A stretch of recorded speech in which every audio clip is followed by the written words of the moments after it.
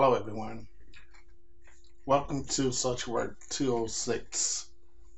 I am going to do a series of 3 videos to keep you informed on what's expected in this particular course. The first section of the video is going to be discussing the syllabi for Social Work 206. The course title is The Influence of Sexual Factors on Behaviors. So within this, we're going to have a number of assignments that we are going to be working with as we uh, complete this course. So let's start by reviewing the syllabus. Of course, as you look at the syllabus, it's Social Work 206 and it's 3 credit hours. And I've already given you the title. So I want each of you to actually take time and read the course prescription. Below that, you'll see that the director of the social work program is Henry Hyatt. And as your instructor, you'll find my contact information listed below that. I can be contacted at area code 843-345-2224. I also have my email there. Since this is an online course, I recommend that each student actually call me if you want to discuss any particular things within the course. Sometimes when you send me emails, you leave out important information that would bring clarity for me to give you a clear answer to your question. So I recommend that you give me a call. Feel free to call me anytime. Just leave a message if you do not get me, and I will return your call as soon as possible. The textbook for the course is listed below. Of course, this is an ebook for this particular course, and when we get into Blackboard, I'll talk a little bit about where you can locate the ebook for this particular course. But each of you would have to click on the ebook and actually sign into the course. There are some activities in ebook that you can complete if you choose to.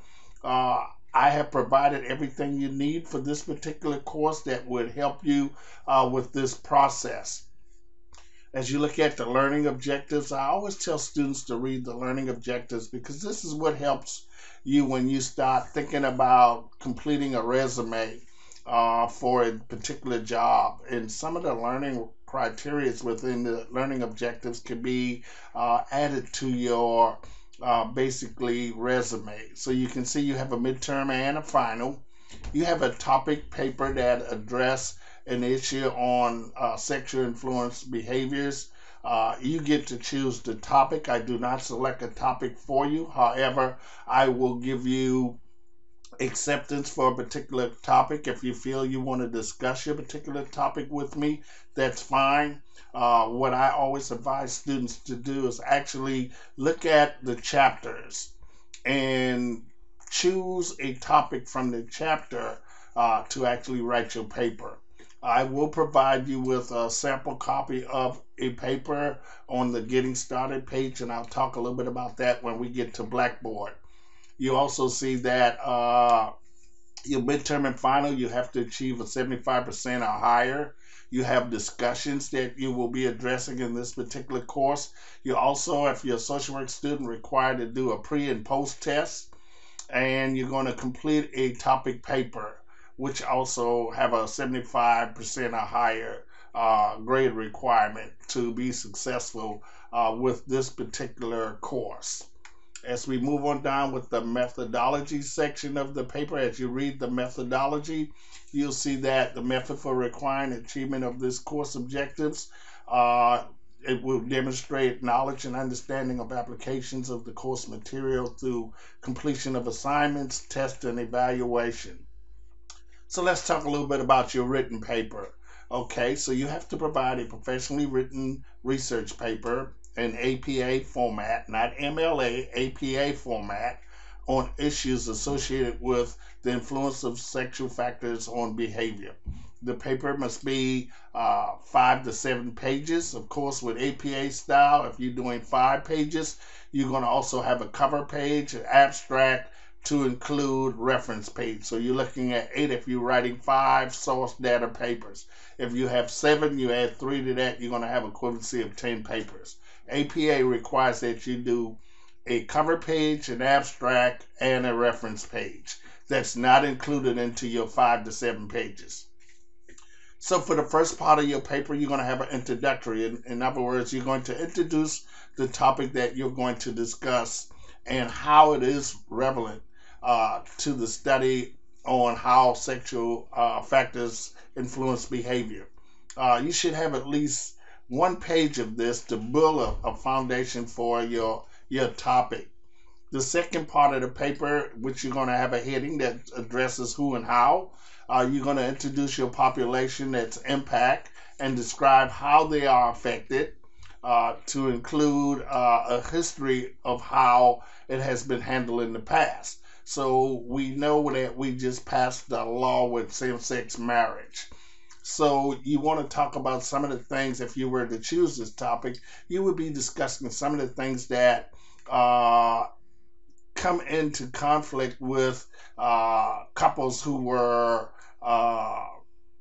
not married or couldn't be married because of there wasn't any law. Now that the law passed, there are requirements that accepted. In other words, with the law being passed in same-sex couple marriages, one of the parties can make determinations on or decisions for the other.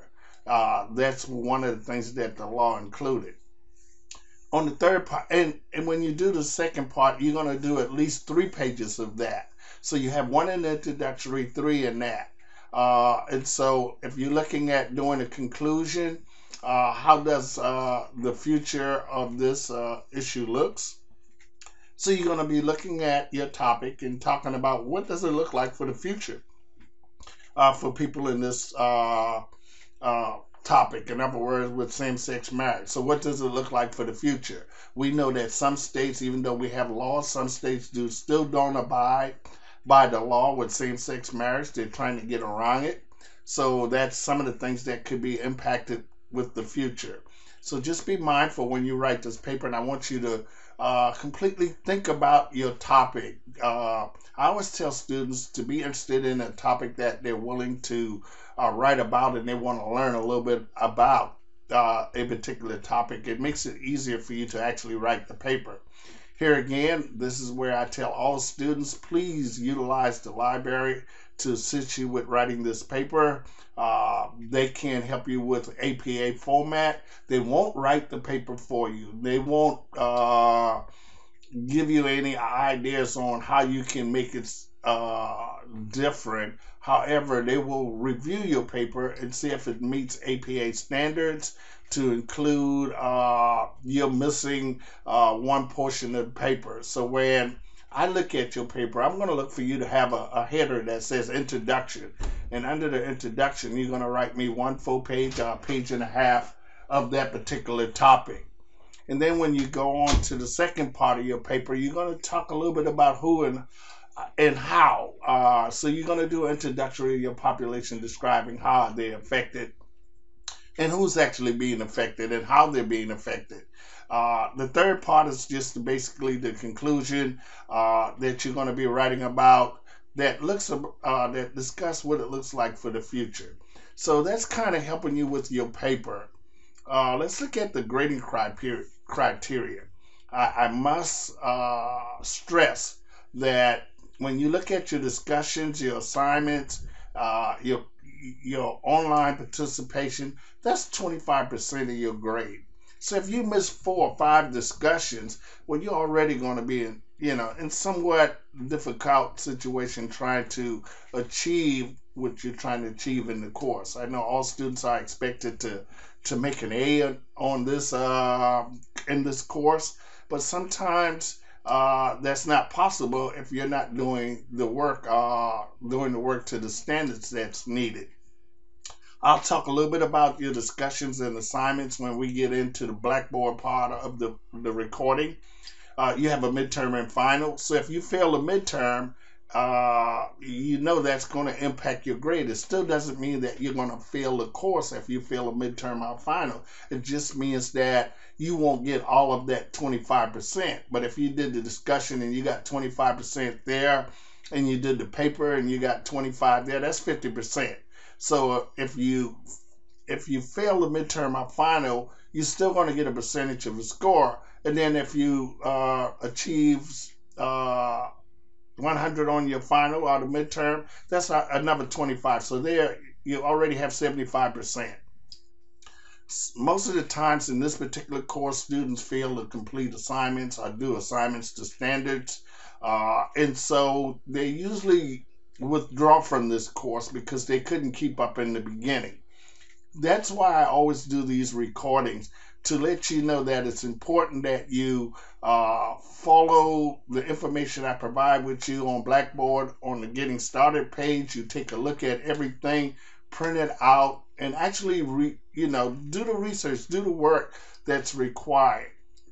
And so some of my students are very successful in this course. Some of my students come out of this course with an A. Some a B, and some fail. And basically, I'm going to be truthful. Some just don't do the work, and they just wait till the last minute and try to withdraw, and it's usually late. I always try to keep students informed. If I see that you're not doing the work, I will email you and ask you what's going on. Give me a call. And sometimes when I see your grades are not making it to the standards that it should early on, I usually tell students maybe it's best that you withdraw and take this course at another time. So I monitor students' performance very closely. The next part of the syllabus basically look at your grades. So 90 to 100 is an A. A B is 80 to 89. Of course, you see what a C is, and an F. I mean a D, and anything below that is an F. I normally try to advise students to withdraw from the course ahead of time to avoid receiving an F. No instructor like to give students an F, but if you're not doing the work and you fail to do what you need to withdraw or drop the course in a timely manner, that could be a problem for you. If you have any questions about anything in the course, feel free to call me, as I said before, and we can talk about it. Some of you I may know, you have taken the course with me before, and those who are new, reach out to the peers that basically have taken a course with me before. They can kind of help you with what I look for, but just be advised that I usually do that throughout the course. When you post your discussion, I usually give you feedback letting you know you failed to reference your discussion, which could be centered around plagiarism. So I require that students basically support anything that they're submitting to me with a reference. Okay, as you look below that, you have your limestone college policies. So there's a policy on attendance, withdrawal, academic integrity, and that's basically what I was talking about by plagiarism. Those of you who have a disability statement, I may already have an email about that, so feel free to talk to me about what's difficult for you or what you're having problem with, and we can have a plan put in place to kind of assist you with that. This is an online course, so just be mindful that you won't have accessibility of me in courses such as in courses with Collaborate. So you are basically ensuring that you're reading material and doing the work. As we move on down, you have the statement of non-discrimination. So I recommend that everybody take the time and actually read the syllabus to actually ensure that you have an understanding of the syllabi. As I told you before, when we get to Blackboard, I'll talk a little bit about that and let you know where things are in Blackboard. It's up to each student to understand when things are due. And not email me and ask me when your paper is due, because I would have already provided that to you in your syllabi. I would already provide that to you in the course outline schedule. And so we'll be talking about those things as we move through the course. So take time to actually read the syllabus and so that you can have a clear understanding that's what's expected of you. Again, as I said before, students have completed this course with A. Sometimes students have the belief that they have to have an A. You do not have to have an A to pass this course, but you have to pass the course to avoid taking the course again. So if you didn't get an A, then I ask students to take a look at what you did and what you didn't do, because I will be looking at the work that you're performing and are you performing it in a timely manner. Okay, as we move on down the syllabus, it talks a little about what's expected of you in the social work program.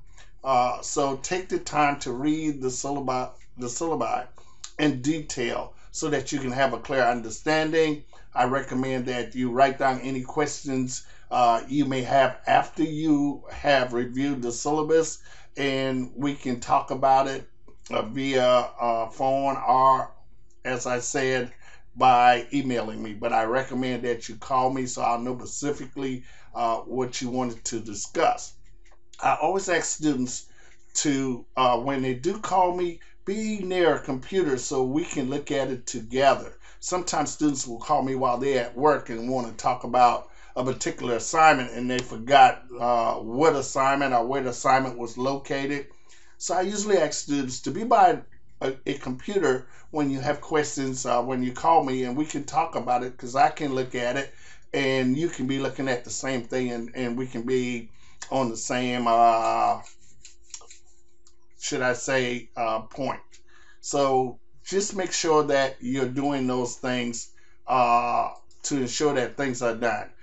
This course also have a pre and post test. Of course, if you're a social work student, it's very important that you do the pre and the post. Don't worry about what you get on the pre, because when you get to go through the course, you will do much better on the post. I also tell students when you take the pre, you might want to print it out. And that way you can go back and look at the questions that was asked of you in the pre, and you can research later on whether you had the correct answer or not. I will get feedback when you get the pre-test. It will tell me you made a certain percentage. And like I said, I don't really look for students to get 100 on the pre, get all the pre-tests right.